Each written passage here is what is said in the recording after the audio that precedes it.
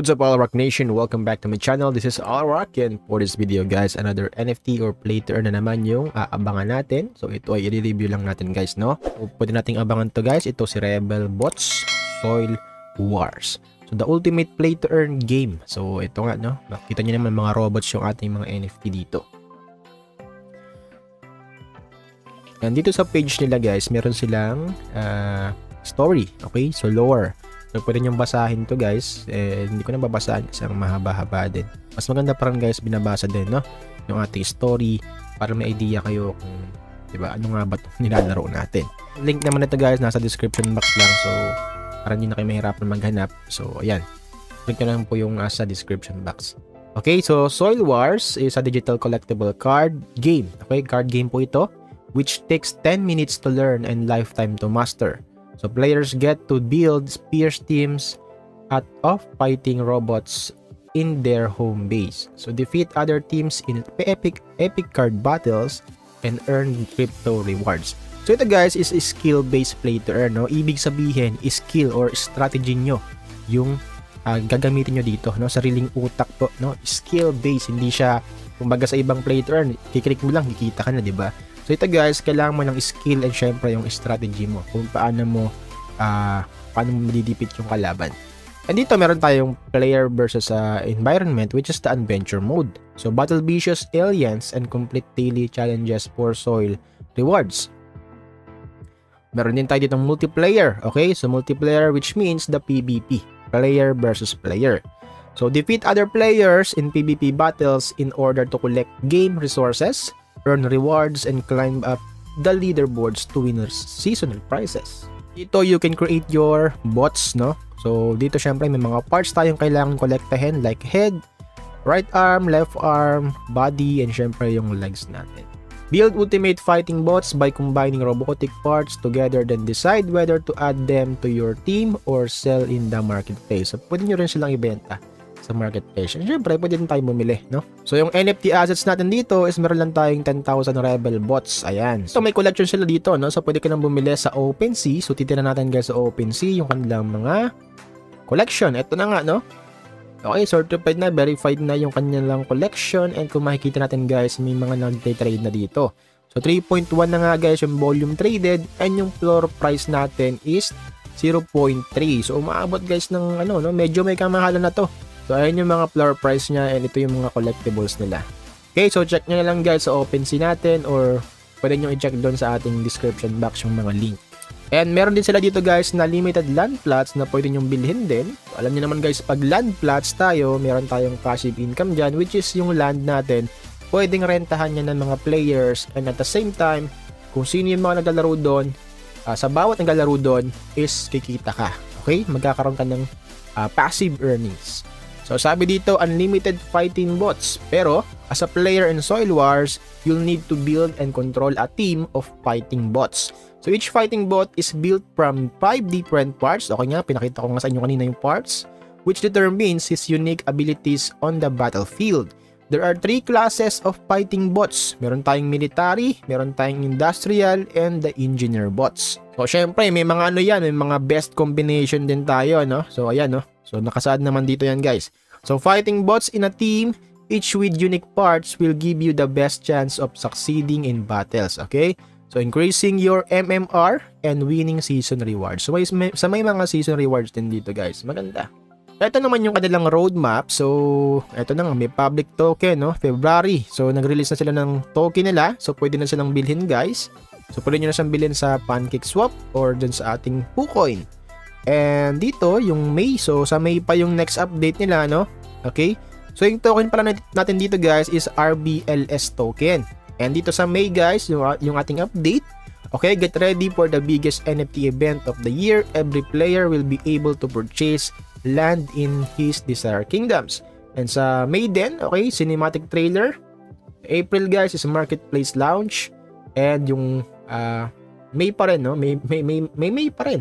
So April guys yung marketplace, no? So I think ayun na yung OpenSea natin. Yung sa May naman guys, guilds management dashboard, okay? So June is the game launch na, mainnet. And 2023 will be the Rebel Bots DAO. Guys, yung game natin is upcoming pa, so pwede nyo abangan to. So binabalitaan ko na kayo ng maaga, mas better kasi guys, no, na mas maaga tayong mag-abang kaysa naman mahuli tayo, diba? Hindi natin alam kung ano yung exact month or the date na. So kung gusto niyo ng mas updated dito guys, syempre i-follow niyo yung kanilang mga social media, no? And if you want to be updated naman guys, is enter nyo lang yung email dito and i-submit nyo sa kanila guys, okay? Ito naman guys yung kanilang investors, no? Kasama dito si Ubisoft, no? Kung makikita natin, Ubisoft to. So alam niyo naman guys, ang Ubisoft, malaking company yan, no? Nagke-create sila ng game na napakalupit. Kasama na din yung Assassin's Creed, Far Cry, and so on so forth guys. Ang daming games niyan, no? So kilalang kilala yan, Ubisoft. And dito nga, Overwolf, Makers Fund, Animal Brands, Reimagine Ventures, Polygon Studios. So I think Polygon yung gagamitan natin dito, no? Okay, and ito yung the rest of the investors nila. So ito yung white paper nila guys, no? So hindi ko na sinimulan, pero ito nga, dito na tayo sa kanilang cards and rarity.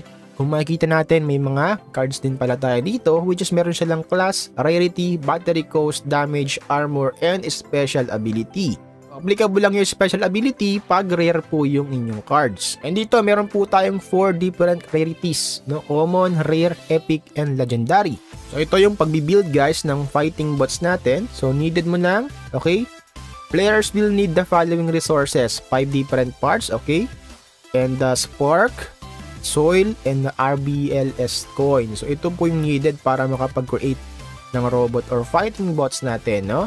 Ayan, build an industrial trooper. The class is determined by the head part. So, ayan.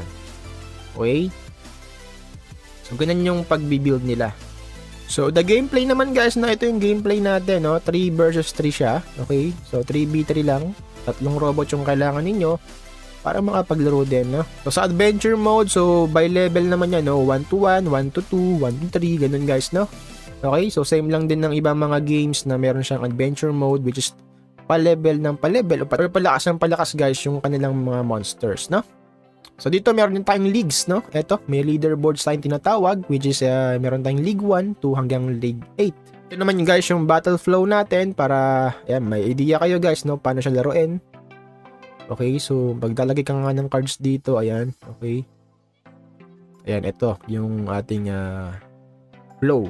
Okay? So, kita nyo yan guys. And ito nga daw guys, meron siyang 2 cryptocurrencies and 3 game currencies. Okay? Yung 2 currencies naman natin, ayun yung token na pwede natin ipalit, no? Sa pera na. And itong ating game currencies, ito yung mga game resources naman, no? Or game tokens, no? So, about the team guys ng Rebel Bots Xoil Wars, ito nga, no? So, andito naman nakalagay, Modern Combat Game Loft. Kasama pala ang Game Loft dito, no? Okay, so come to play Yuda Games. So wala pang information guys about the team, pero dito, no, makikita nyo naman. So I think, no, babaguhin pa na rin nila ito kasi nga nasa early stage pa lang din sila.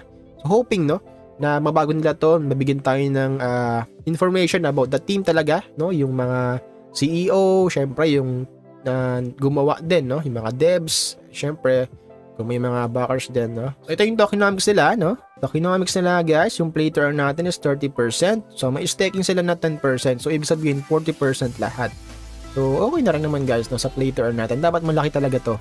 And ayun lang yung maibibigay ko sa inyo information guys about Rebel Bots Xoil Wars. So hoping guys nagustuhan nyo kahit papano. So upcoming pa lang itong game na to guys, hindi pa siya up. Pero yung token nila guys, pwede na silang bilhin sa ating Gate.io, no, Gate.io, Sushi Swap. No? You can claim your RBLS din dito guys, and then may contract address na sila dito and yung contract audit. So and guys, nasa inyo na guys kung bibili kayo dito ng ating bots or ng lands. So it's up to you pa rin kung mag-invest ka dito, no? Invest at your own risk, and lagi ko sinasabi, make your own research. Okay, so guys, maraming salamat sa pagsama dito sa panonood, no? Sa panonood ng video na to. So hoping nagustuhan nyo kahit papano. So pakilike na lang po itong video, and syempre don't forget to subscribe and hit notification bell para hindi po kayo mahuli at updated po kayo lagi sa aking mga video. This is ALROCK guys. Thank you so much. Stay safe, stay healthy, and God bless to all of you. I have a dream, that's all I need. I'll make it happen with some work and belief. Know what I want, so I'll take it on. I'll make mistakes, but mistakes make you strong. Let's break it down for a minute. I want the crown, I'm gon' get it. You hear me loud, man, I'm winning.